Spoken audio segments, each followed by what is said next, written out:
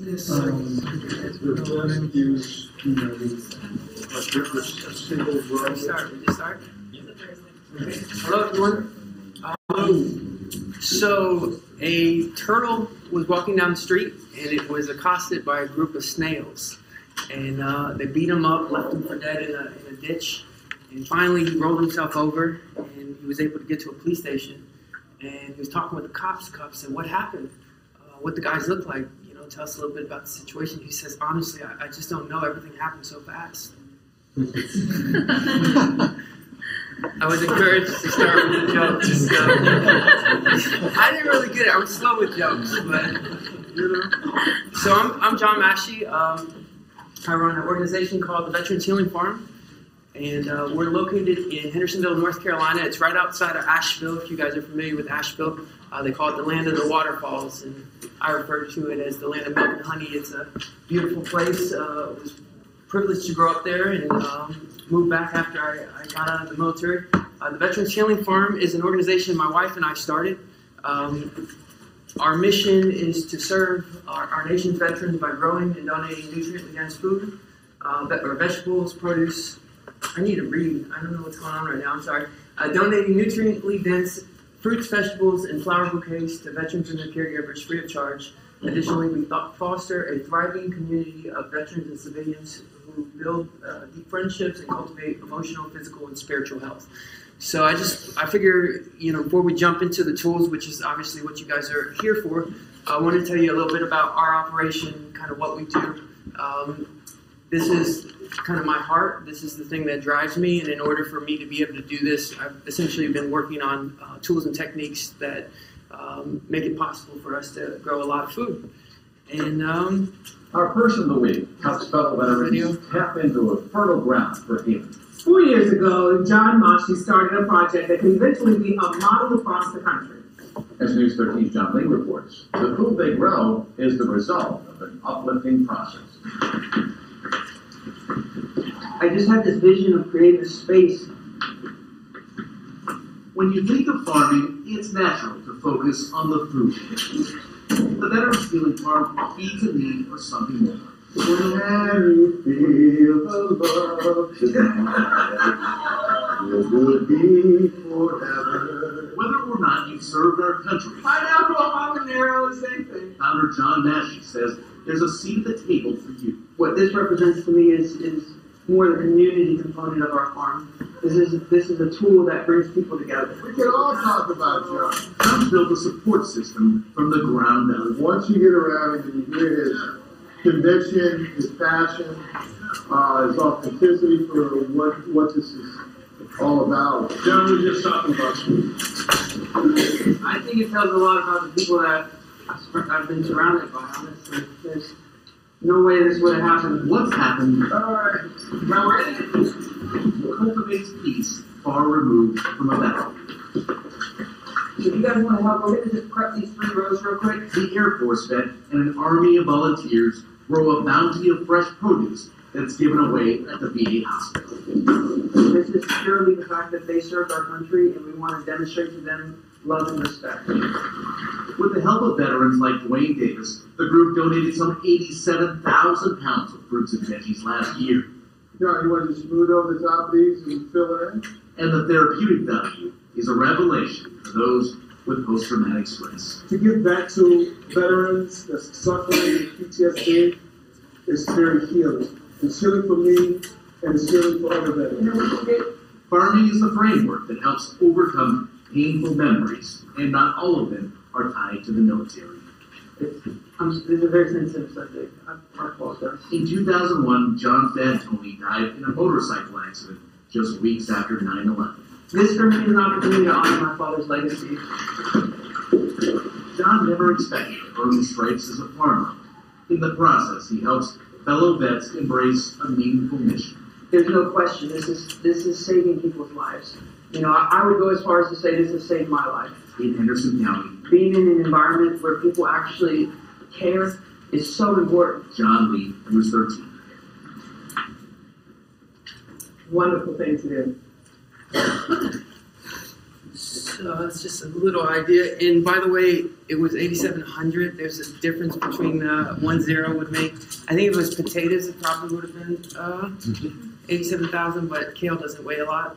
So we gave away 8,500 pounds of produce this year. In addition to that, we have 50 families that have helped grow the food. So basically, there's no fees associated with it. They show up, they help work. We have a bunch of different squads. We have a beef squad, sheep squad, hop squad, medicinal herb squad. And they show up, do whatever's assigned to their squad, and then they get to take the produce home. They took home 6,000. And then this year we added the cut flowers, and we gave away 650 bouquets. And yeah, so it's right in the main entrance of the hospital. Between 8 and 10 on Tuesday mornings at the Asheville VA hospital.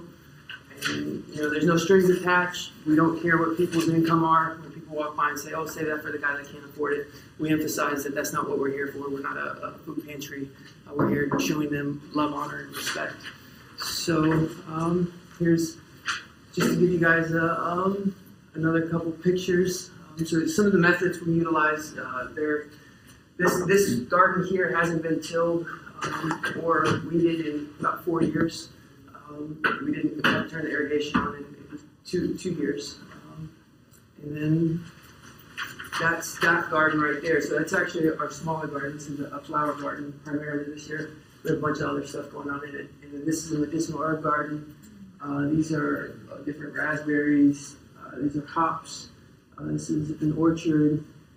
This was for watermelons. And this is a meditation garden in here. This is our bigger garden right here. And we had the plastic on, made the American flag. These are sheep, and we have chickens here and bees. And this is a big compass rose garden. And so there's all sorts of these things I could keep going. This facility right here is what we're in the process of. Been working on it for a little bit, but we're almost done with it.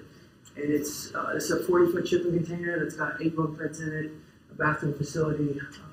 It's a 20-footer. They're connected with a big deck. It's 75 foot long, 35 foot wide.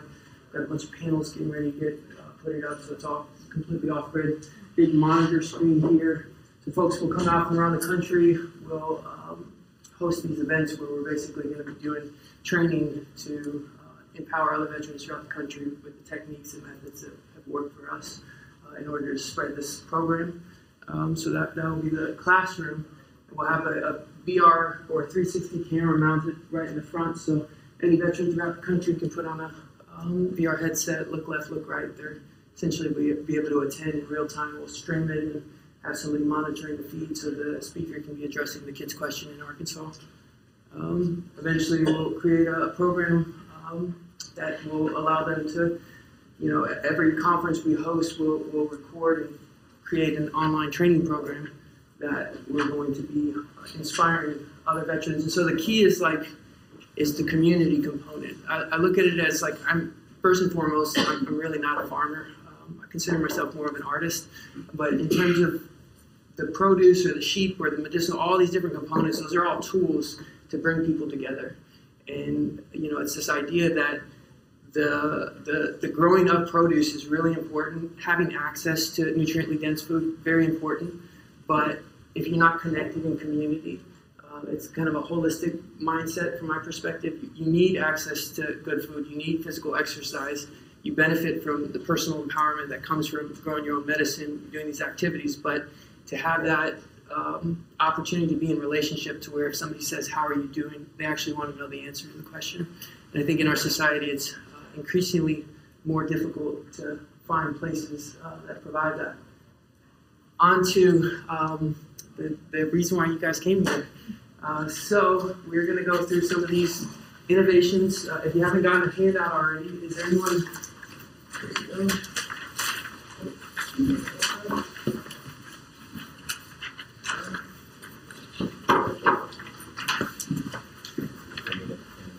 Oh, sure.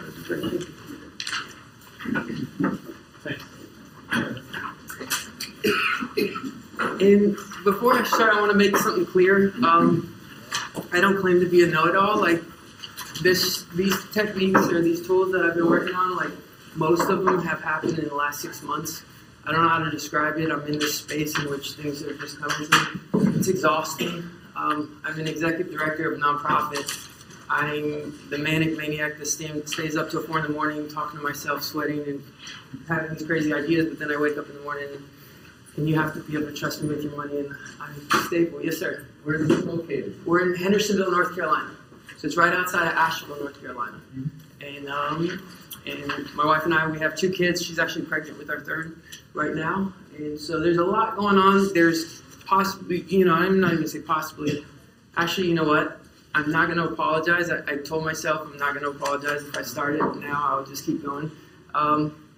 If you guys have questions or comments, just know like this is the best I could do, and so I don't claim to have it all figured out. But that said, we're going to begin to go into it. So, low-tech farm hacks. What's the why in terms of what I'm trying to do? What's the purpose for it? And there's a UN report that, if you're not familiar with it, it says that small-scale farming is the only way to feed the world.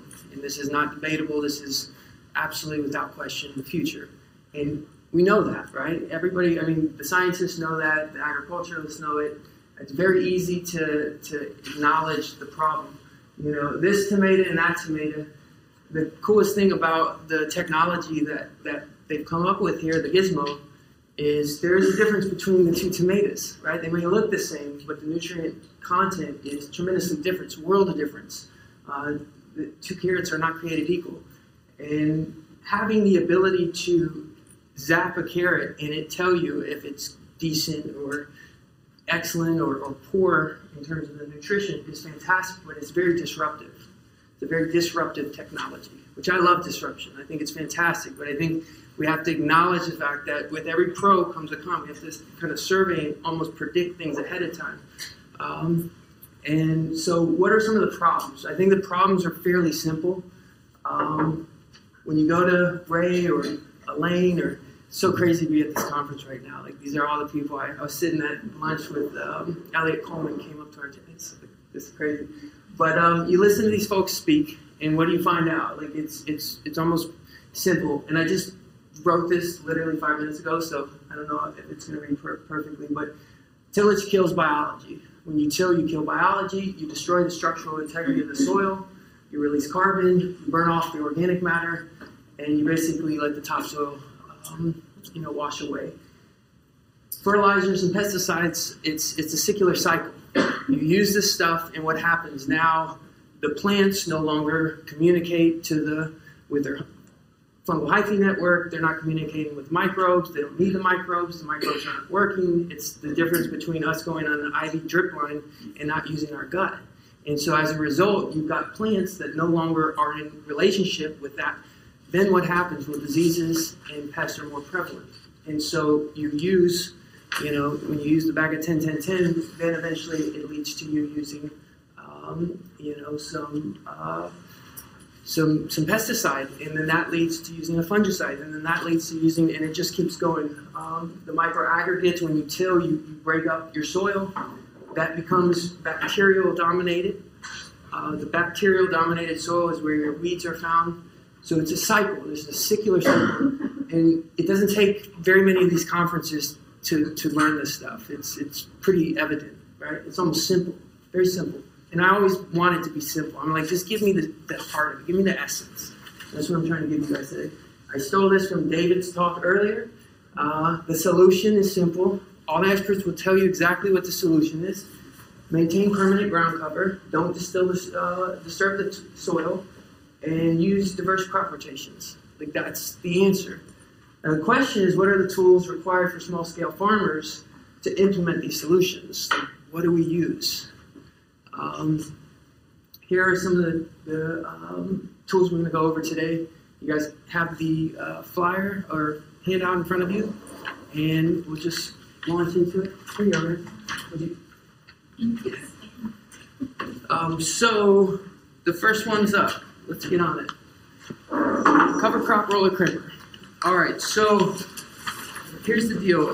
Right now, for cover crop, which cover crop is like the answer. I think that's like the most important topic, in my opinion. I mean, if I had to rank them, I would put cover crop at the very top. Cover crop is so vital. It's so important. What's the problem with no-till? What's the problem with cover crop right now? There's no tools for it. There really aren't. This tool right here is not going to be on a small-scale farm. A market gardener that's using raised beds cannot break out a giant roller crimper on a tractor. These BCS tools are decent. The problem with these is one, you have to have BCS. Two, it doesn't work on raised gardens. There are limitations with this. Third, this isn't even really an option. That's like a nice gimmick, but if you're actually out there on a field and you've got a decent sized piece of property that you're farming, you're not going to walk around with a little stick stepping on it. If you know that person, I just grabbed these random photos, so I apologize if... What is that nice photo? This is like a piece of angle iron that's screwed onto a board that you basically walk on and step on it. Oh, wow. Yeah. This is our farm as of this morning. This is the backfield. There's a bunch of rows behind us. So, we use a technique in which we use discarded wood chips. We have loads of them get dropped off for us free of charge. It's a waste byproduct. Within short periods of time, when you put your hand and flip it up, the whole thing is just mycelium, one big giant mat that keeps the weeds from penetrating. The cover crop that we're growing on the top is what we're going to be terminating in the spring. And the roller crimper, if you think of a roller crimper, back to this picture here, it's a chevron pattern. This helps with big fields, but if you're just doing the raised bed, that row, you can go up and down a couple times if you need to. But the idea is you're crimping. You're putting lots of weight on a small piece of metal that's crimping it. If you cut it, if you flail it, or if you go through, which again, when you're dealing with these raised mounds, which is really important in our area because we have heavy clay soil, permanent beds, in my opinion, are very helpful. Also, we have a bunch of kids running around, so by having kind of clear where the garden is, and for rotation, all these various things, I'm not going to go into all that, but the idea is that, when I thought about it, what is that? This is essentially, if you think of a snow chain that you wrap around your tire, using the angle iron with slots cut into it. This is essentially, you can use strapping, ratchet strapping, where you ratchet it in, or you can, if you want to use metal, the good thing about using the cloth, although it's, the quality of it, and again, some of these are I'm still testing them. I purposefully want to be rough on them because I want to see if they can actually, hold up to real farm work. But by having it not a solid metal band, which would work fine, this actually collapses. So these units can be purchased for approximately $100. Oftentimes people have them, they use them for good soil to seed contact and other different things. So here's some list of benefits, is that it's designed to be used on a raised bed. This unit here is the one I actually have, and if you can imagine having a long stick to where two guys or two folks on one side and the other. And I say guys, I have to get out of that habit. I should just say folks, because I'm from the South, so I can get away with it, or y'all. But the idea is that if you're walking on each side, this can be on the bed itself. When you fill it with water, they come in different sizes. There's different versions of them. The metal actually adds weight to it, but approximately 300 to 500 pounds, which is based on everything I have to work with. I wouldn't be presenting things to you if it was just a gimmick. Based on everything I have to work with is sufficient. This tool looks like everything's good to go in terms of it actually doing what I'm kind of suggesting it is capable of doing. The beauty is once you're done with it, you can dump out the water, put it in the back of your Honda Civic and drive off. And it's relatively inexpensive.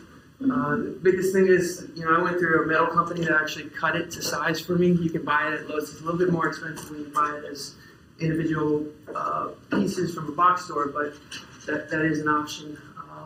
And then it can be switched back to the original tool, and it's essentially human powered.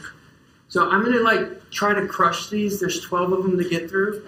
If we go through too many questions, if you have something that's really pertinent and you feel like it's relevant, then ask it. But if you have just a general question, we can wait until the end.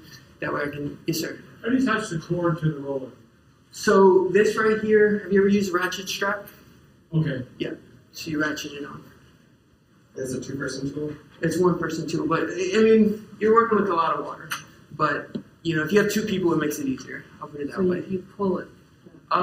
You know, these are actually designed to be pushed, but I've experienced pulling it is a better option. Yeah, if you ever see people use the garden rollers, they are designed to be pushed, but they work in both. It's one and the same. One's not assembled. Correct. Well, these are just different options. You know, there are some that have the wider handles, other ones. You use something like this. This middle bar needs to be cut and bolted onto the sides in order for the clearance of the angle iron. Because this is a 3-inch crimp that it's providing. All right, so now let's say you are successfully able to terminate the cover crop. What next? How do you plant into it?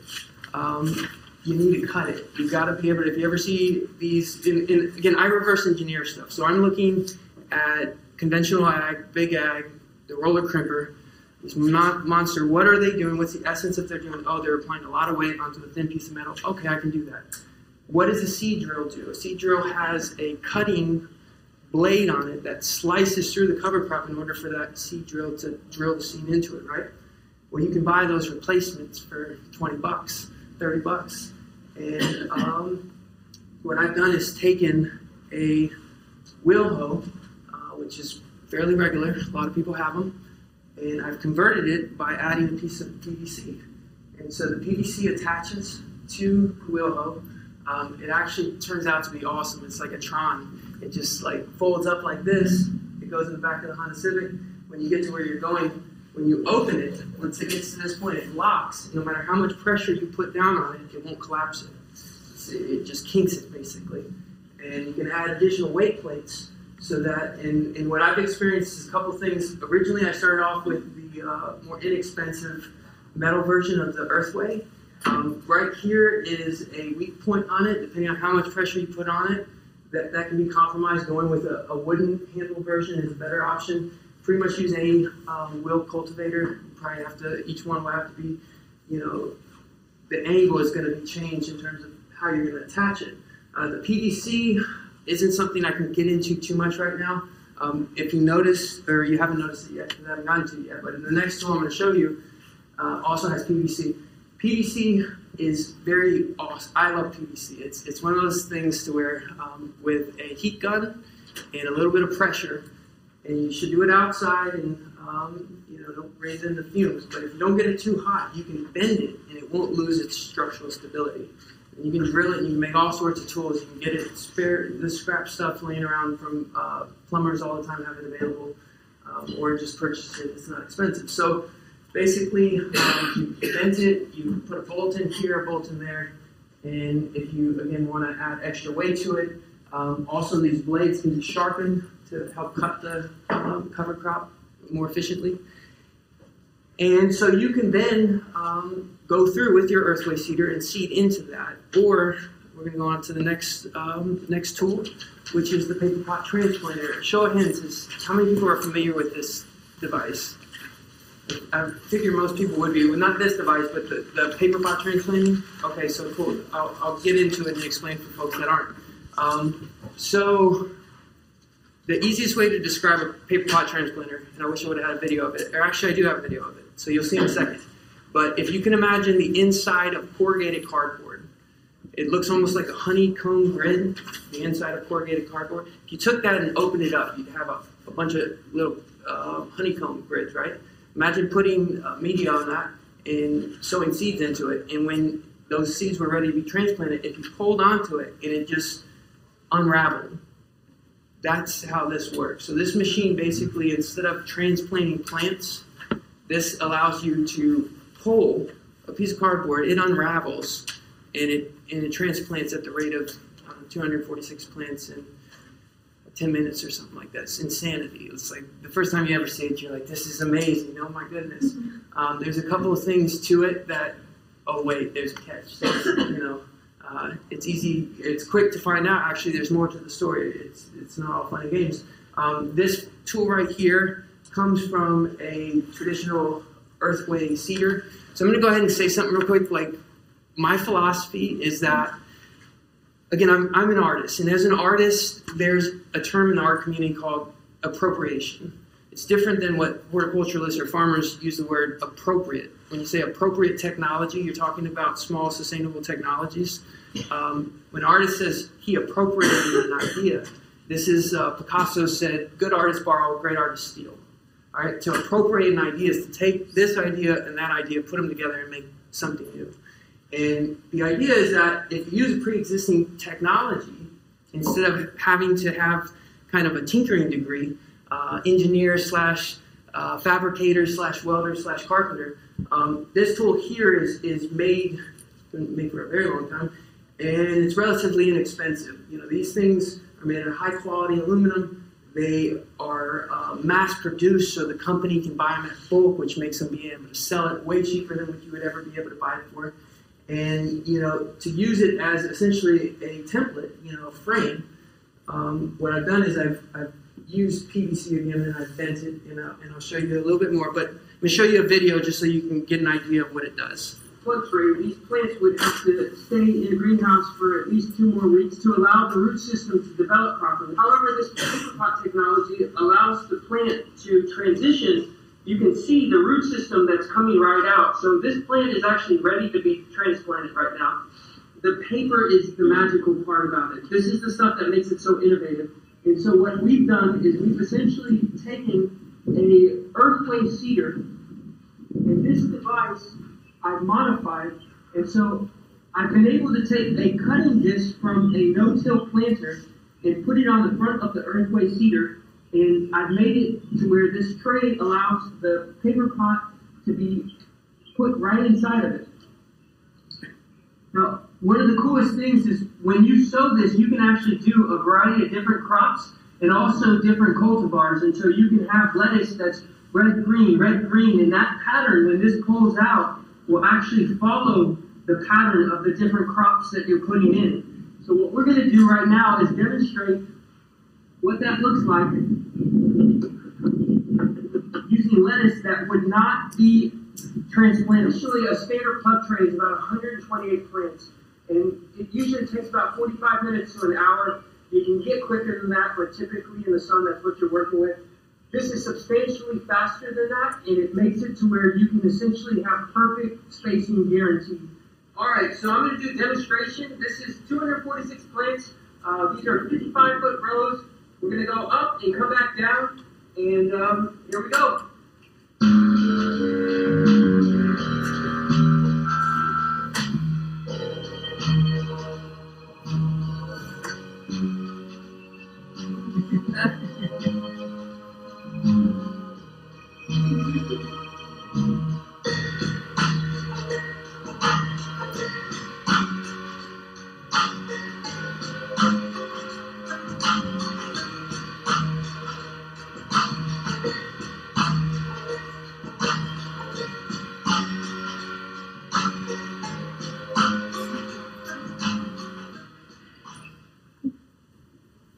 So for anyone that's familiar with transplanting lettuce, that would have taken a whole lot longer.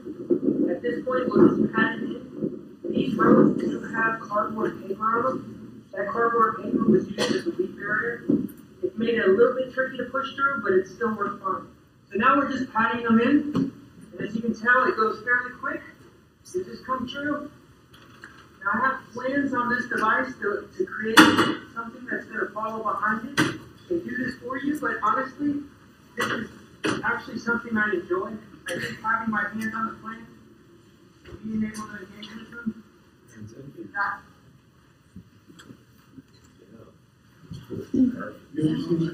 So this machine, again, this is a technology that's available. It's been available for quite a while. And there was actually Sear sponsored a report on it, and I think that was back in when was that? I want to say 2014, or 2013 or 2014. And it basically concluded that for the price of it, so this unit right here, you know, again, it's been around for a while. It hasn't been until this year. Johnny's picked it up. Curtis Stone did a video on it. Some of these other folks have been pushing it. The reason why it didn't really get too much traction when it first came out, because this was originally developed in Japan. I think they used it for beet production. And the idea is that the soil for this machine, if you ever watch a video of them using this big orange machine, that's pulverized. You have to have pulverized soil. If you have any kind of plant material, rock debris, heavy clay, it's gonna mess it. It just doesn't work. In addition to that, it's $1,000 just for the unit. There are other costs associated with it that I'll get into in a second.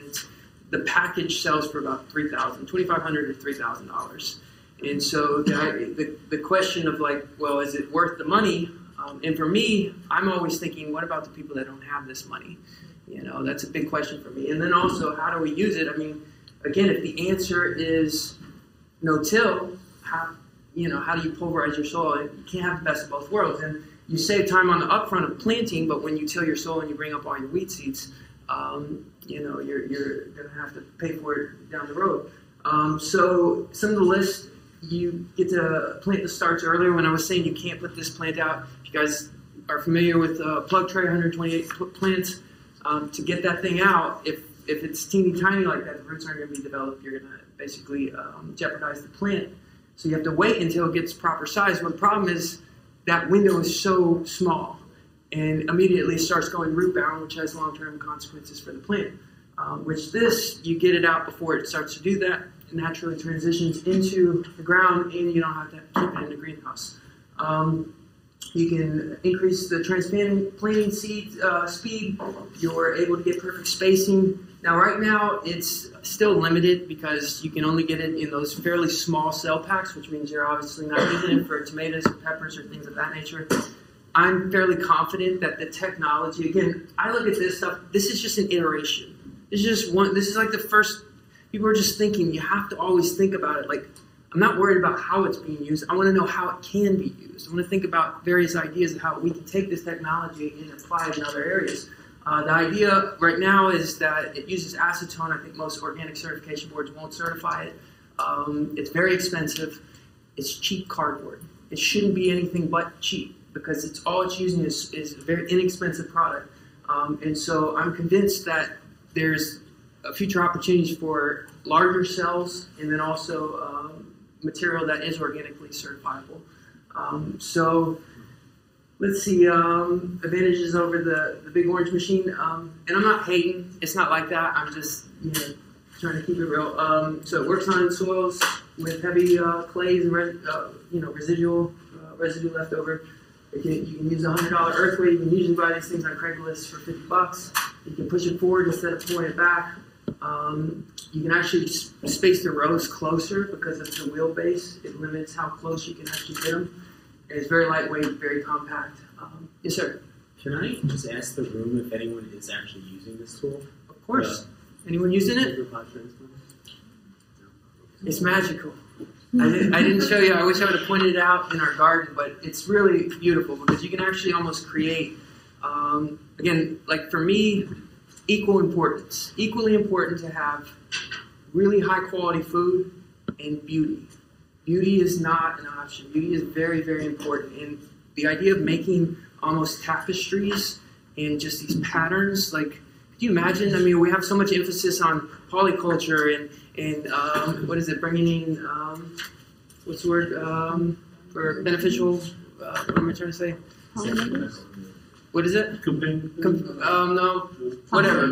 What is it? Pollinators, or you're trying to attract beneficial insects.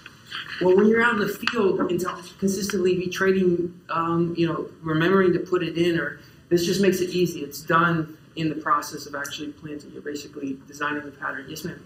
How do you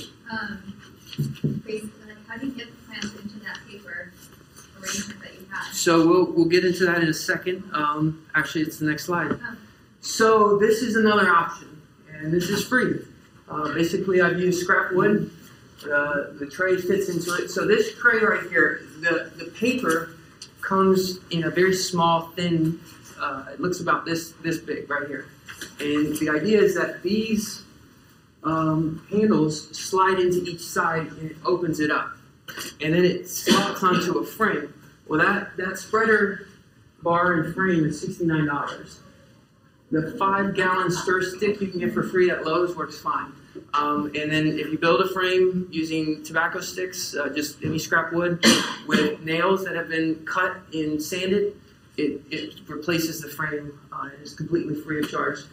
They also sell this unit, which is a drop seeder. So it's $400 plus $90 per plate. Basically, all it is if you take a wooden box and you drill the largest seed you'll ever use. That's the hole you want to drill. You want to take your actual, this right here, put it over a piece of wood so you can mark it, and then go through and drill those holes as big as, the biggest seed you plan on using. Then, and that's going to be on your base, then on top of that is another piece of wood that goes right on top, and that's going to be the exact side of the seed that you desire to use. And when you offset it, when you scatter the seeds on there, it falls into that slot. And the rest of the seeds in the corner here, you have a little hole with a cork in it, so then you can pour the seeds out.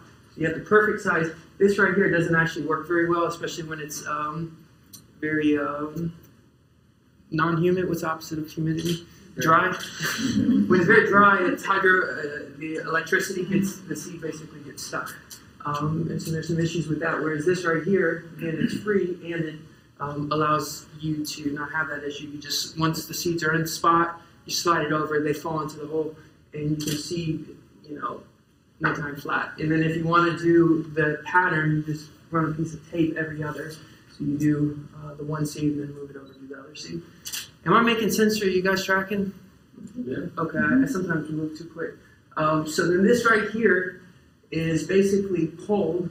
It's staked in the ground, and then you can use the, have I gotten to it? Yeah, the cutter that I developed.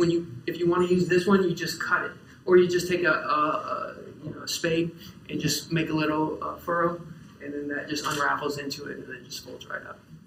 Yes, sir. Do you know the dimensions offhand of the base? So this right here is actually bigger than standard trays. I'm glad you said that, because this is very expensive. If you price these, they're very expensive, and the reason why is because they're not standard. They're true. I forget what this is the part that I'm not good at, but when you look into it, you'll figure it out. What I am good at is figuring out, well, what is it used for? And it's used in rice production. So the people that plant rice, they use these trays. These trays are standard to them. So instead of spending $10 a tray, which is I think what, well, I'm not gonna, Johnny's is wonderful. They sponsor us, so I don't want to ever say anything not like that. But the idea is like there are companies that are selling these devices that are, it's just expensive stuff because it's new technology. And again, my objective is always to try to find, replacements or alternatives. And so that leads us on to our next device. So your plants, again, the beauty of this is you can transplant when your plant is very small, right? And obviously it's important to have good germination because that's the bad side of these things. If you have bad germination in a plug tray, you just pick the ones with this. When you're pulling it out, it messes everything up. You need to have good germination, right? What do most plants need to germinate properly? Most plants need darkness, they need 100% humidity, and on average they need 72 degrees, right? How do you create an environment that provides the perfect scenario for plants to germinate? And the way you do that is with a refrigerator. Your refrigerators are free of charge at every landfill that you go to. The crock pots are at every thrift store you go to for a couple bucks. And this is a thermostat controller. And the way it works is you set the thermostat controller. This can be found on Amazon for 15 bucks, 20 bucks. Set it to 72 degrees. There's a probe. Probe goes up here, somewhere heat rises, right? Whatever's plugged into it, when the probe is below that temperature, it kicks on whatever's plugged into it.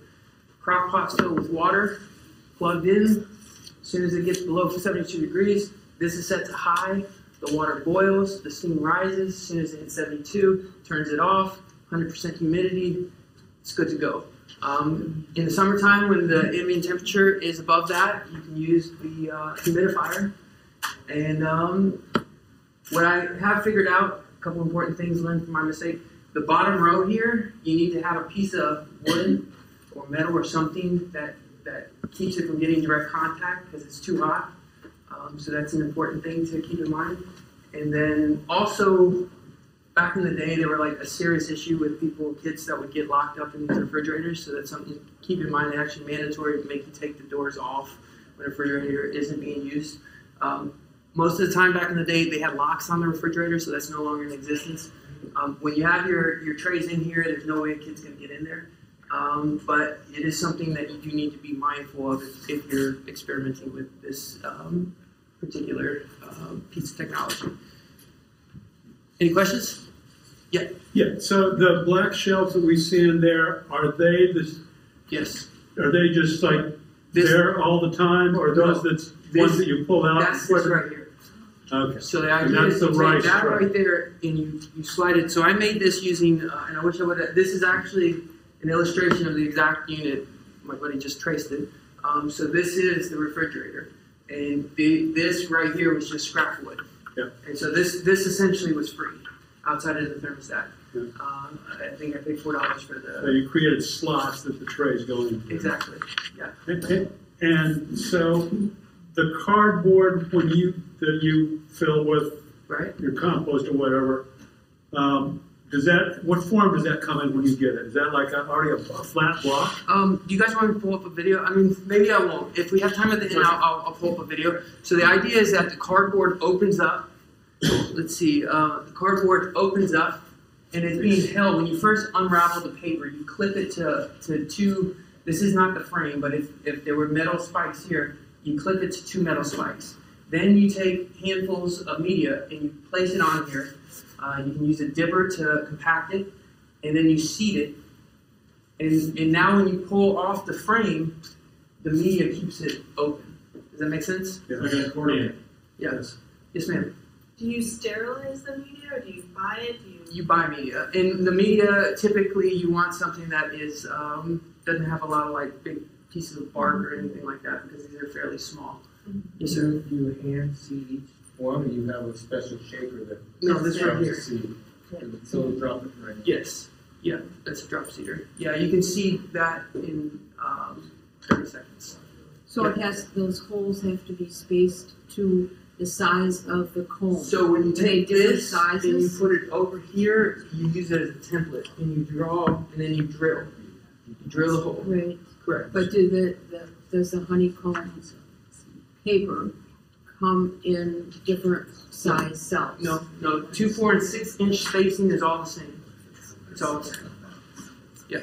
Is that cardboardish material, organic? It does not. That was something we talked about a minute ago, and that's something that I do believe in the future there's going to be. Let's get back. Let's get into a little bit more, because this is an interesting technology. I'm hoping we'll have enough time, because I do want to cover this other stuff. We'll cover that again, and then we'll go into more details. I think people will probably want to do this. Now, the beauty is, again, you can germinate, very high germination rate, pull it out, let it harden off, and get it in the ground. No need for a greenhouse. Like, how much? This is the most expensive real estate on the planet, your greenhouse space is. And to be able to go for $20 free, I mean, it's disruptive technology. Yes, sir. Are you worried about airflow within that like really tight space? No, you want it to be humid. Okay. Yeah. Are you seeing any molds form in the soil? There were, what's the product I used? Hydrogen peroxide is what I used to, what is that? Oxidate? Is that the stuff that? It's an oxidate. Yeah, oxidate too. Yeah. So sterilize it is important. Okay. But the mold that did form didn't cause any harm. I didn't have any issues after I sterilized it after that point, but when I did experience it, it was... Yeah, I would also get mold, because I built something like that on a fodder setup. Okay. Because it would actually like sprout a tail in like 24 hours, but I think after a while, it would get moldy. So if you like pull, as soon as like anything sprouts in the germination chamber that beats, you gotta pull it out, because there's no light, so it gets leggy real quick. When it's not in use, you leave it open and exposed to the sun. Yeah. The sun's best. How long are you finding that seeds to germinate? Depends on the seed. Depends on the seed. As fast as it depends. All right, so now I'm going to move on. So we covered cover crop, super important. In terms of what's the next top down, what's the next level of importance? You've got cover crop, and then if you listen to Gabe Brown or Ray or most of these guys, you talk about grazing, right? Mob stocking, intensive grazing, animals. Very, very important. Problem is with small scale agriculture, the Joel Salatin methods, I mean, chickens are one thing, right? It's easy to have a little chicken tractor, but how in the world are you supposed to deal with? So here's the thing: is this year, the spring of this year, I was like, you guys saw all the things that we have going on right now. I told my wife, I'm like, I'm done. We're not adding anything else. We had 4 beehives. We got a rabbit. We got chickens. Like, we're good. Lady calls me. She says, I got a $10,000 sheep package. Like the Romadale, California variegated mutant. Like, best, most expensive sheep you can have. I'm gonna give it all to you free of charge. You want it? Seriously? Now here's the thing about sheep, like animals in general. Like if you have too many crops, you let them go. You can't do that with animals, and it's a lot of work. And I've never raised any animal. So I met my wife. Just to give you guys a quick breakdown. 2007, I met my wife. I took her to the property. I shared with her the vision that I had. I'd never grown anything in my entire life. No idea what I was talking about. And so all this stuff is like I had to figure it out, right? And so here's the thing about, but the way my mind works is I don't really want to know like what the recommended solutions are. I want to understand the problem because I'm very capable of coming up with a solution. We all are. We understand the problem. We don't focus on what people are using the solution to currently. We want to understand the problem, and then we can create a solution. So the thing about intensive grazing is what are some of the challenges with grazing? You have the fact that your animals are out in the field, and you have to keep them protected from predators, which is usually electronetting.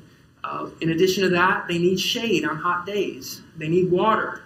If it's freezing, the water needs to be dealt with regularly. You're consistently having to check in on your animals. You need supplement. If it rains, the supplements get wet. You need maintenance boards. You need hoof trimmers. The list is so freaking long. And I didn't know any of this stuff. I mean, I learned it real quick. So I needed to come up with a solution. And this is what I came up with. So this is a mobile sheep barn. I've used you can get these very inexpensive, especially now because a lot of people are going to aluminum, so the old steel trailers. This one was, cleaned up, put some paint on it, cut the top off, and built a large roof. The overhang provides shade, and the pitch allows water to float in the front. So this is guttered, and we have a rain barrel. It's going to be right here. On the top of the roof, we're mounting panels. Those panels will power a battery bank that will have heating elements to keep the water from freezing. So you can fill it up at the tap, take it out in the field. 55 gallons will last for a little while. And then when it rains, it's topping it off. And you can keep the water from freezing. In addition to that, the mineral supplements are in here. We're building shelves in here, in which are going to have the extra mineral supplements, any sort of like dewormer if we ever need it, the hoof trimmers. Let me actually get into, so this is the hay rack. And so here are some of the different kind of things going on with it, list of benefits. Reduces the challenges related to intensive grazing. Again, intensive grazing, the idea of being able to move your animals every day is a great idea, but how do you do it practically? Like, I don't have a dog. I let the animals out once. I'll never do that again. It was such a bad idea. Like, it took me forever. And there's a reason why the shepherds have a crook on the thing, so they can grab them, because I'm fast, and I promise these guys are just, good luck with that. So, you can set it up right next and let them go in, but the idea is taking them here to all the way to this side of the piece of property, like being able to lure them in here with some grain, shut them up, and let's just keep going. So 55 gallon has a first flush diverter. If I had unlimited money, I would have done metal roof, being that we have a shingled roof. Having a filter, a water filter is probably pretty important. The overhang provides the shelter. The solar system is actually providing the electricity for the electronetting.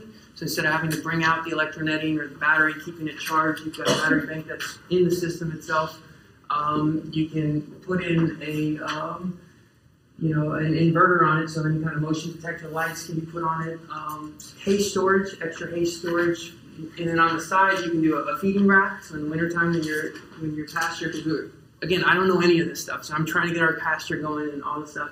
But in the meantime, we're supplementing with some hay, and that we can have a rack on the side. On the other side will be a milking stanchion that will fold down. So this right here is basically a wheel with a sprocket. This is a winch. These winches are very inexpensive. Harbor Freight, they sell them with, you press a button and it's a remote control. So the idea is as that winch moves, you have, instead of having a winch that pulls something up, you have it on a belt, or not a belt, but a, you guys know what I'm saying? Here. Yeah, and so it's running off your 12-volt system. And so basically the idea is that you get them in here, take down the netting, you press the button and it moves itself, kind of steer it. You get it to the next location, you set up the netting, plug everything in, and then you let them out. And Space for how many? Right now I have 7 of them in there. I'm thinking probably, I don't know, maybe 10 to 12 is what I would imagine. What's that? In that small, in that size? Yes, sir. Yeah. In terms of any kind of like hard, heavy rain in the wintertime or in snow, things of that nature, this also can be used. We use the deep bedding method where you just layer the hay on it. And so if right now we have 3 of them that are pregnant. That was another thing I didn't find out until after I got the animals. So then I also on the end here we have it can tow the mobile composter. So follow the order of operations, cover crops. Then you go into animals. And why are animals important? Because where are you going to get manure? Where are you going to get your compost? The stuff is not cheap. It's very expensive, right? One of the biggest problems. And the idea is that if you're using a field for farming, you are worried about certification. Organic certification, the animals have to be off that land for, I forget what the time frame, but it's a little while, right? Yeah. So what I've come up with is a solution, and it is a mobile composter. And so the idea is these barrels are very inexpensive. You can pretty much get them wherever you're at.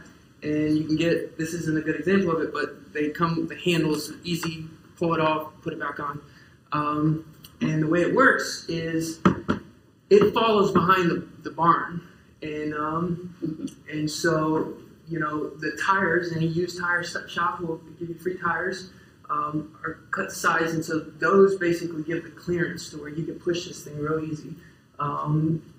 It's very inexpensive, easy to roll, and that cover crop roller, or the Crimper? Yeah, it can go right on top of it. And the idea is that the clearance, so that's 3 inches, so then you got 6 inches, so it rolls fine, but then when you get to your raised mounds, it makes contact because the mounds are higher than, y'all understand? I'm not speaking English right now, so hopefully you understand. Okay, so, and the idea is that you can actually, I'm working on a way for this to hook up on the back of the mobile barn, so it actually comes falling behind it, but even if you are pushing it regularly, you're getting that aeration, which it needs, not to go anaerobic, and you're basically cleaning up.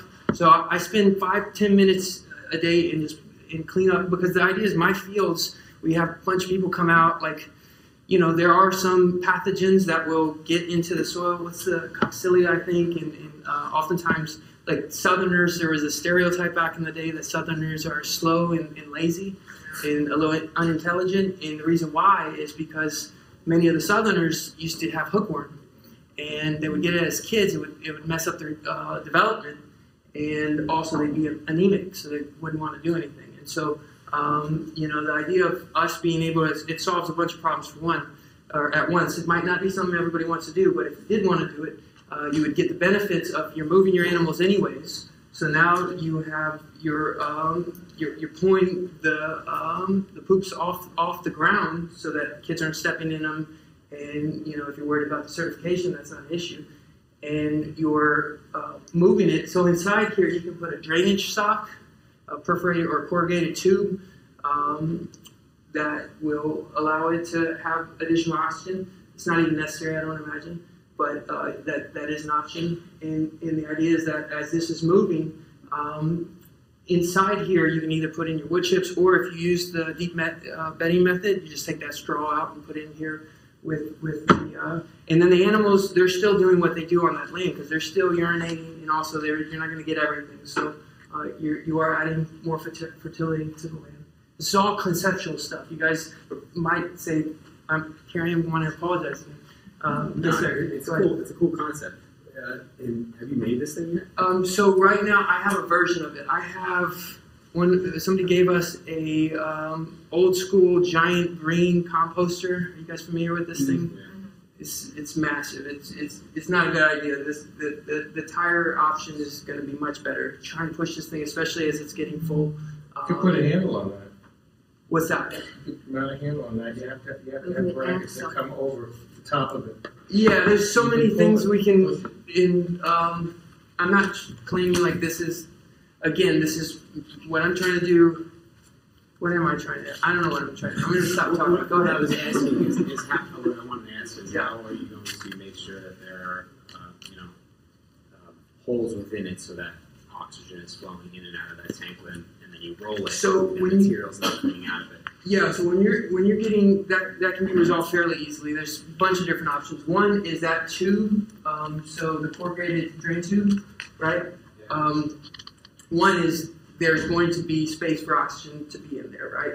You don't have to have fresh air coming into it. You have to have oxygen in. So when it's something anaerobic, it means there's compaction, there's no oxygen in there. So having that corrugated tube there would provide that. That corrugated tube could also, on the bottom, imagine this is the bottom, be mounted to where you're basically pinning it into the sides.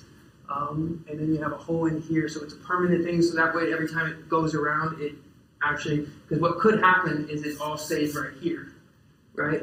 When you're pulling it, it's like clumped up right here, and so it's not actually rolling over. So if you have that tube pinned in on the side, it's going to cause it to flip over. I understand that. Yeah, it's constantly turning. And this is every day. As the microbes breathe, you don't think there's going to be like CO2 buildup within the tank? Or so the side right here, if you had a large hole with, and these are all great questions, and these are the things, again, it's hard to go through 12 different. Brainstorm. Yeah, that's cool. So imagine a large hole, right? And this is the same thing those Mantis units, the big green composters have. On the sides, they have holes, and they have a filter on it. They have metal grate. Yeah, that's all you need, a little metal grate on there. And I don't think that it's really, because you have to think, when you get to where you're going, each day, you're putting it upright, you're opening it up. It's not like it's just turning into this closed system that can't breathe. I understand that if you leave it as is, these are designed as still barrels so they won't breathe. But to put in holes, I mean, drilling a bunch of holes is not going to lose a bunch of material. Even if you brought out a small little drill and just drilled it, it'd be fine. Yeah, that's right. Makes sense? Yeah. Yes, ma'am. So that's the material is getting out, but how is it getting in? Are you just shoveling it in? Yeah, I'm just scooping it up and I'm putting it in there. Yeah. And there is an idea, so in the wintertime, it's hard to make compost because of the heat, right? Well, the idea is that there's another thing I was going to wait. How much time have I work? I'm going to skip it. I can go into, I'll just quickly. Okay, so if we had a bunch of these in a circle, right? And I have a windmill aerator, and I have plans for a tube in here that's hooked up to a nozzle, so you just plug the aerator, so when, in the wintertime is when the windmill's moving, it's pumping oxygen into it, and then we do a champagne method where you use a bunch of wood chips and you make a big active compost around it, so it would potentially create a, I haven't even explored that one, I didn't plan on exploring, but yeah, there's some other things going on. I have 16 things, I limited down to 12, I don't even know if I'm going to get through these 12, so I'm going to move on. Alright, so solar herb distiller. Distillation of essential oils is not something in which it is very easy to do on a small scale. The reason why is because it takes a tremendous amount of energy to boil your water. And so typically, people that are making essential oil are doing it on a large production scale. The idea is that most farmers have herbs here and there at times throughout the season that they could harvest a little bit and get a little bit of oil. But if you're making essential oil, that's not how it works. You harvest when your lavender comes in and you do a big oil production, right? Because it's not worth it otherwise. Well, in this situation, it changes that. So this is called a parabolic cooker. And way a parabolic mirror works is the sun shines, concentrates on a singular point, it gets about 800, 900 degrees. The distiller is placed on top of it. Again, this is an appropriation, so I didn't make this, I have looked in research how to make parabolic mirrors fairly cheap. I also have a background in working with metals, so I think the distiller, this is actually the system I currently have right here. And it works. Again, I wouldn't be presenting this if I didn't have confidence that this technology works.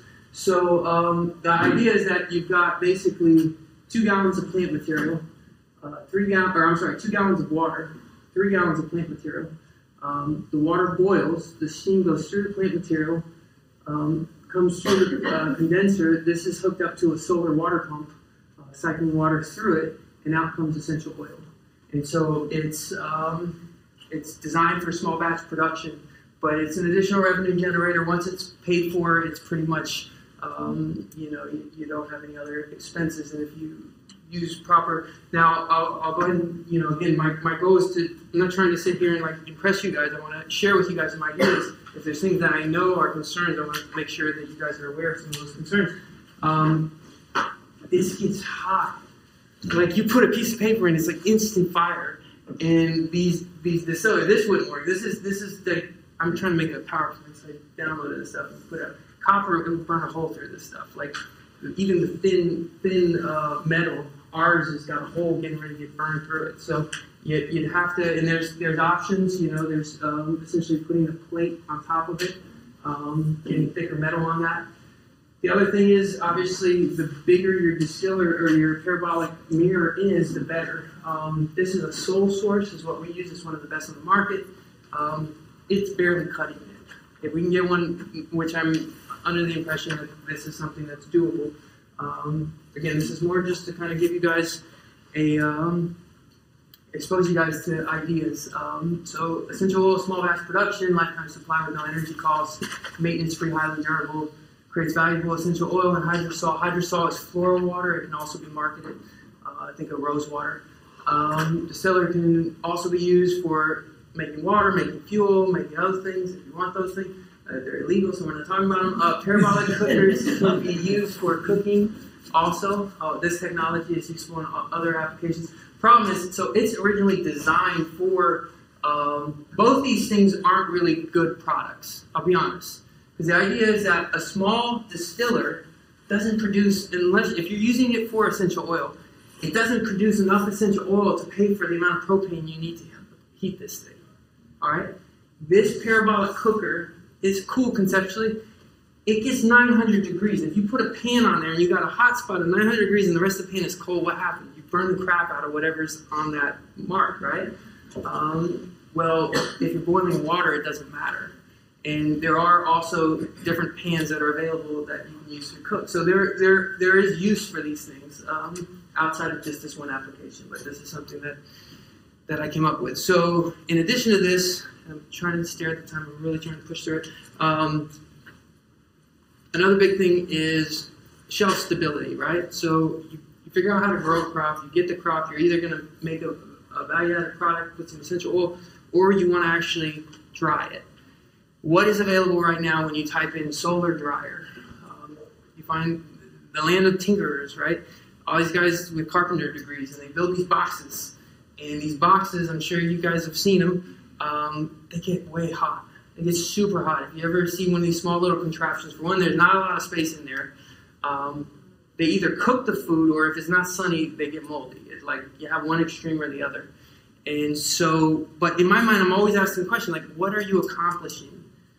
You're creating an environment. What do you need to dry things out, to dehydrate things? You need an environment that's warm, or you need heat and you need airflow. That's what you need, right? So that's what I've come up with. So this is the current design, and the idea is, use a shipping container. I love shipping containers. They're fantastic. You can get them. I mean, for us, it's a metaphor. To use this. This is awesome. This thing is made out of Corten steel. This is the strongest steel available. In countries like America, we import a lot, we don't export as much. So they sail across our oceans. Guess what happens when they get to our shores? Their mission is over. It's more expensive to chop it up and send it to China to get melted than it is just to discard it, which is why you have hundreds of thousands of these that are discarded. They fit on the back of the tow truck and come and pick it up, or a flatbed with a, I forget what the system's called, a little lift bed. And so they can easily be moved. They're designed in such a way in which you can stack them on top of each other, many-fold, in a very similar to a veteran. A veteran is very capable. Veterans are very capable, but they're trained for a particular mission. And oftentimes when they come back, that mission isn't relevant. And there's this idea of, like, for us, this is why we use the shipping container for our bunkhouse. You know, as a metaphor to try to repurpose it given a new mission, this strong vessel with so much potential. And in terms of using it in this capacity, I mean, shipping containers get hot if you've ever been in one that's not insulated. And if you paint it black, it gets even hotter. And you put a solar attic fan on the top, lift it on the base, and cut holes on the base. What if you create it? You create a convection. Now you have the ability for air to flow and for things to dry. I'm sorry? That's debatable. It depends on if it's used, if it's a high, what are they called? The high cubes versus the standards. They range in various prices, but here are some of the benefits. Corten steel is incredibly durable. Very little carpentry skill is required. They're easy to transport and readily available. There's space for large amounts of plant material. Electric dehumidifier can be added into it if needed. Rolling door options and ramps can be added. They come in different configurations. Secures your investment if you can also use it. Because this is another thing, the stuff that you're making is worth money, and you can also use it for storage. And the solar panels can be added, installed for lights, blowers, and additional security. I didn't add inexpensive because inexpensive is relative. I think this is a suitable option, and when you compare it to the cost and the time that you're putting into this, in my opinion, it's worth looking into. All right, so I'm going to run out of time. I'm going to try to push through these last. So hugelkultur, keyhole garden. This is a traditional keyhole garden. These are used in Africa a lot. They're fantastic. They're really great with moisture retention. But the idea is that you are creating, in the center here, this is a bin made out of mesh. And you put in your compost, and as the compost decomposes, or the plant material decomposes, whatever it is, your vegetable scraps, it leaches into the bed. And so the bed is, fertility is kind of inside. The problem with the traditional keyhole is there's no way to get into that compost in the center. So the compost is down at the top.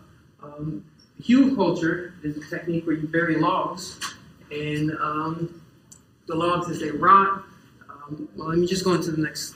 Actually, I'm going to show you guys a video of the one that we have. So this is ours, and this is a medicinal herb garden. We have a naturopath that went through the side growth, and then she teaches people how to use them. Each of the beds are different systems of the body. So this compost unit in the center, it is basically those cheap black things. I don't know if you guys have seen these things. You can get them very inexpensively. They're readily available. This block was given to us, and that, let me just go back there. This area here, the idea is that underneath here we dug out the ground, so that went down 4 foot deep, and inside there we put a bunch of logs, and then we stacked up the bricks or blocks, and then we put that soil back on top of here. Before we did that, we took a corrugated drainage tube, which is right here. It goes down all the way through here, runs through the system, and comes into here. So this actually has got airflow going through it. The top comes off. The compost is available here, so you can pull it out, put it back here. Some of the benefits to it are the compost, which you can actually have worms in here. That's leaching because it has slits cut into it. If you guys notice on the front here, this thing right here, right? You can construct a dome over it, and that you can put shade cloth for the summer. The corrugated pipe keeps things from going anaerobic. The stone on the sides acts as a heat sink. The biological activity that's happening in the ground here for the first couple of years, the side heat capture, when the dome gets put on here, if that's covered in plastic, this unit here can be emptied and charged, meaning you put straw and manure in here, and if you ever flip a compost pile, it's hot, the biological activity. Well, that heat is going to allow this here to be a hotbed, so you can grow potentially pineapples in the winter without any additional heat source. The raised bed gives it excellent drainage, but then you also got great water retention because of hugelhulter. It's handicap accessible, and the wood acts as a sponge, so it absorbs the water and is available if it needs it. But then, if it's raining too much, it's easily drainable, so the plants don't have wet feet. Do I have time for our last? Are we on our last one? We have 2 prototypes. I'm gonna go real quick. Aquaponics is something a lot of people don't like to talk about. I don't personally like aquaponics. I really don't. It's one of those topics to where when people geek out on me about all their aquaponics, and I'd rather be in soil. The reality is there's a lot of nutrient catchment ponds on people's properties, farmers, right? And those nutrients, whether it's the fish or the nutrients from the garden, are in that pond. They're eventually in our area going to the Mississippi Delta. And so my thoughts are, how can we do aquaponics in a way that actually makes sense? Because the reality is when you're using it for greens, you can grow greens about 3 times the rate than soil grown. Now there's questions in terms of the nutrients, I get that, but there are nutrients in that water that, in my opinion, let's figure out how to use them. And so if you took a float tray and you put it on a pond, and let's say our pond has a windmill aerator, so you have plenty of oxygen, you have plenty of nutrients. Why is it that if you put a plug tray on it, it wouldn't grow? It would look like this instead of this. What are the difference between the two? This right here had that exact water from that pond pumped out of it, went through a mechanical filter into a holding tank, and then it was planted. And the idea is that if you put that directly into the pond, in a month, this is what you would end up with. And what are these? These are black roots. So the root fibers of the plant, the solids have accumulated on it. And so the way that you do aquaponics is you pump the water out, electricity, then you need a pump. Going through a filter, consistent maintenance, into a holding tank, also consistently has to be drained. And then you can grow what have you done? The one thing that you're doing is you're keeping the solids from accessing the plant roots, right? Mechanical filter.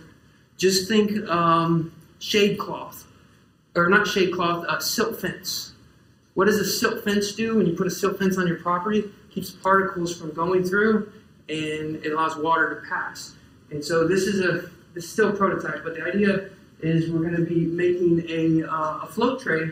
If you can imagine, the netting to protect your flea beetles, that concept, not that material, but that concept, flip it upside down, and you build a cage around the base of it using 30-year geotextile. So it's got no UV sun degradation, so it should last for a very long time. And theoretically, in my mind, it seems like it should work in terms of providing the plants to have access to the nutrients without any of the solids being able to accumulate. And because, when you're sucking that water through a pump, you're going to clog it up. But there's very little PSI when it's just flowing through, so it shouldn't clog up the geotextile. You should just be able to rinse it off. So I'm going to the last one, and that is human manure. It's a really important conversation. It's something that people have a phobia. Nobody likes to talk about poop. It's a tricky one. And aerobic composting is typically what people think of when they talk about doing composting toilets. EM, it's also used, there's a term called Bugachi, which is it's inoculated grain, I think. And so the idea is that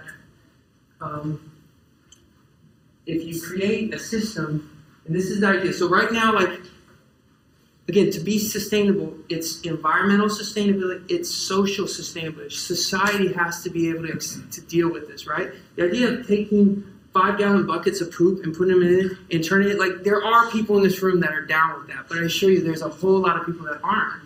And so what I'm trying to say is, what about those people? Because that's the vast majority of the people on the planet. If we can come up with solutions that actually mean something, they have to address the vast majority of the people on the planet. So this system here, that trash can slide up underneath it. You want it to be anaerobic. So, aerobic composting versus anaerobic fermentation, things that are fermenting don't smell. When you smell pathogens, really funky smells from anaerobic soils, it's because, that methane, all that stuff, that's an indication that there's a lot of pathogens in there, right? When you go to make pickles, they don't really hassle you because when the pH is so low, those pathogens don't exist. And so when you use a EM in an anaerobic setting, it's a slightly sour smell, but it's not like a putrid smell. It eliminates the need for turning it, for touching it. You fill the bin up, you push it off to the side, you let it sit for a year, however long you want to let it sit for. And then so the bugashi can be made out of sawdust. It's relatively inexpensive and easy to set up. These gallon drums come up to 95. I would suggest probably not even going halfway because you don't want this thing that's the last thing you want to have happen. A really bad idea. And so the bins can be swapped out. So if you're trying to scale it with an operation like ours, you pull it out, put one in, and then the finished product can be buried, and it's a slightly sour smell. And I got through the end. I've got one more video I can show you guys, or we can answer questions. It's 5 minutes. No, we have 10 minutes. Do y'all want to watch one video on the farm, or do you want to engage in questions? Video. All right. So this will be the last thing, and then we'll, if we have time, go through some questions.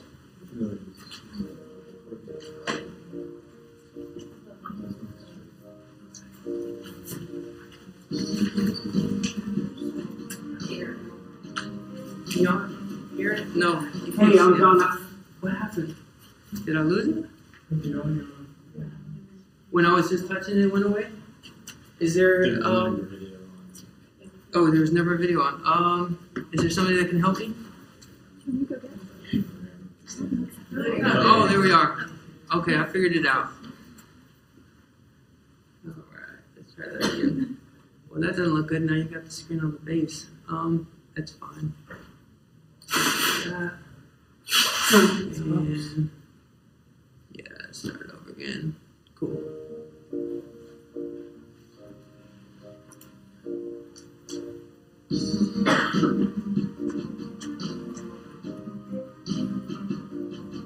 Hey, I'm John Mahshie, and welcome to Veterans Healing Farm. We're standing in the hops. It's 24-foot posts.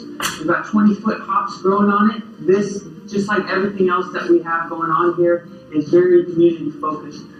We exist to aid veterans as they reintegrate into civilian life and to combat the alarming suicide rates, which have grown to an epidemic of over 22 veterans a day. The biggest thing I like about the Veterans Healing Farm is the sense of community that you get. You get to come, you get to hang out, you get to eat good food, you can talk about the week behind you, you can talk about the week in front of you, and just really get to connect with people at a little more of an intimate level than what you normally do.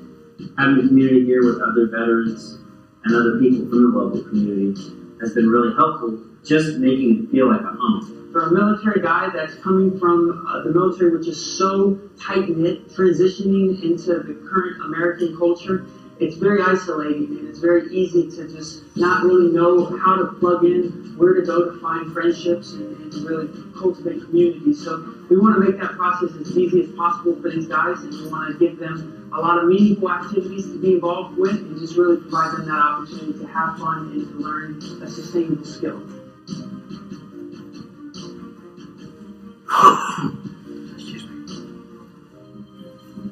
This is the main garden at the Veterans Healing Farm. We've got 27 50-foot rows, and we've got a variety of different produce that we grow out here. We've got beautiful flowers. We've got not only great tasting vegetables, but we've also got an aesthetic beauty that's attached to the garden as well. It's neat to be a part of every step of the process, from mounting the rows to planting the seeds and then watching them grow and being able to harvest and go home every week with just a basket full of produce. For guys that have been exposed to a lot of death, there's something about putting a seed in the ground and nurturing the seed and watching it become something that's not only going to nurture their body, but it's going to benefit and give life to others as well. It often provides a strong sense of personal empowerment through the realization that their efforts and contributions are truly valued and are important to the community they belong to. The healing that people can get is really incredibly valuable. You can get away from the stress of things. Like, I'm in school right now and I work full time, got 2 kids and home projects and just all these other things going on. So when I come out here to the Veterans Healing Farm, I know that I can get away and get a break from those things and really just kind of enjoy the community, my family, without all those extra things just piling up on me. The opportunity to come and sit and work in this space is so great to really process through some experiences, think about where you're going, what you want to do, and then also have that opportunity in community to just live life together and really get to know other people and be known by other people. The transition was difficult for me, getting out of the Air Force, serving this for so long. It really had become a family in a lot of ways, and so when I wasn't there anymore, it was less about the job, it was more about how you impact the community that I'm so used to. Being part of the Veterans Healing Farm has really been one of those things to fill in that gap left over from not being in the military. So this bridge is a representation of the transition that we really try to cultivate at the Veterans Healing Farm. You know, our goal is to really help people transition from the military into the civilian world. It's great to have a community sometimes to bounce ideas, to pick leads while you're processing through. Our goal is to transition, is to walk from one point to the next, and to be that bridge. Thanks for being with us. If you want to learn more or support us, feel free to visit our website. It's www.veteranshealingfarm.org.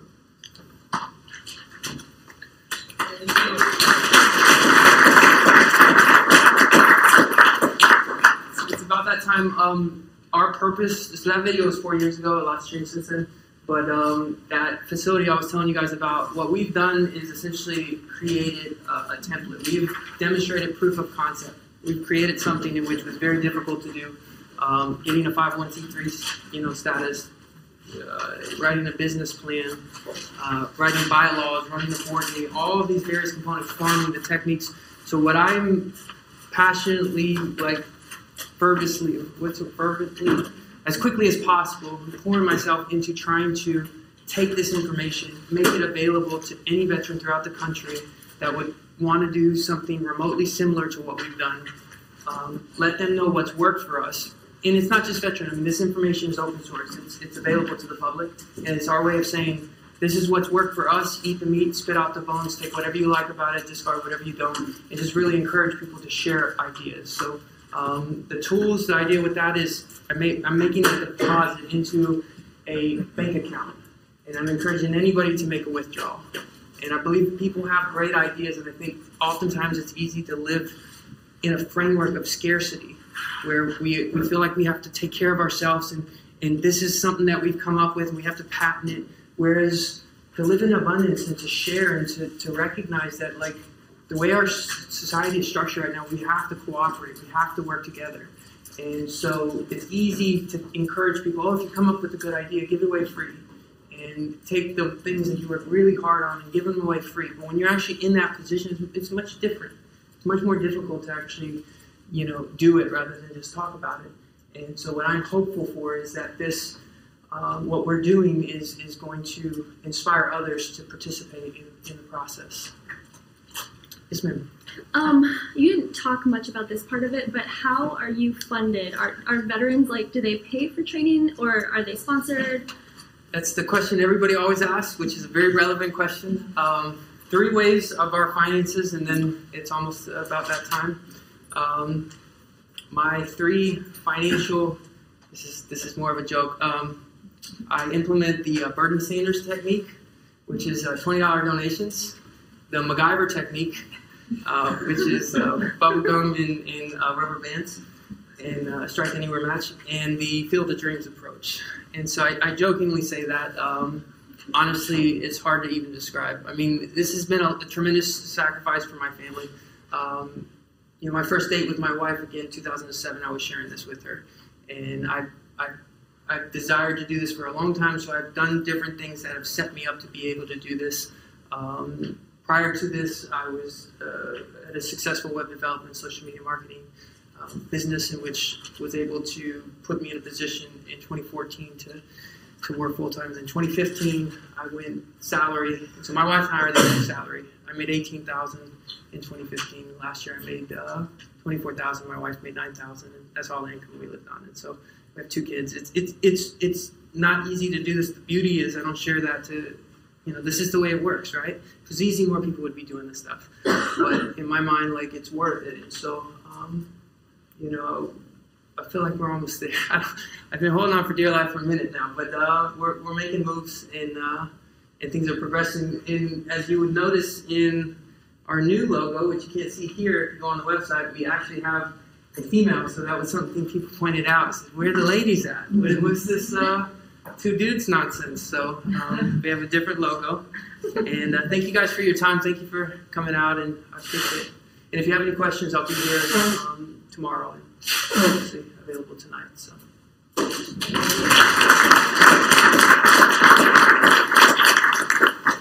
Does anyone have questions?